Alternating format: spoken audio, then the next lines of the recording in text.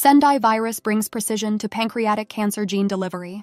Fighting pancreatic cancer is challenging due to its complexity, but researchers from Oregon Health and Science University have found that the Sendai virus is an efficient gene delivery tool for pancreatic ductal adenocarcinoma. Led by Dr. Jungsun Kim and Dr. Dmytro Grigoriev, their study, published in Helion, shows SEV outperforms other viruses in transduction efficiency, offering promise for gene therapy in PDAC. Pancreatic ductal adenocarcinoma has low survival rates due to its lack of early symptoms and diagnostic markers. To improve treatment, researchers compared various gene delivery vectors in PDAC and normal pancreatic cells. They found that the Sendai virus outperformed lentiviral and adeno-associated viral vectors, providing the most efficient gene delivery across different PDAC subtypes.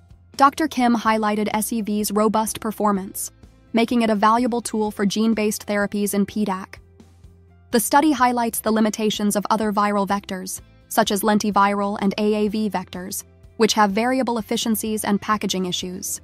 In contrast, the Sendai virus offers a non-integrative, RNA-based approach, avoiding genomic disruptions and maintaining transgene expression in rapidly dividing cells for up to 5 passages. This makes SEV an ideal tool for long-term studies and therapeutic applications in PDAC, providing efficient and sustained gene delivery, as noted by Dr. Kim. This study highlights the Sendai virus's potential for gene-based therapies in pancreatic cancer, offering high transduction efficiency and a strong safety profile. Its suitability for genome-wide screenings and cell therapy, such as in vivo transdifferentiation, makes it a promising tool. However, further research is needed to assess its toxicity and efficacy in vivo, especially in murine models, and its applicability in 3D cultures to better replicate the tumor microenvironment.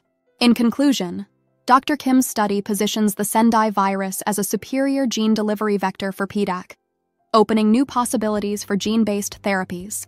This research paves the way for future clinical and preclinical applications, potentially transforming pancreatic cancer treatment.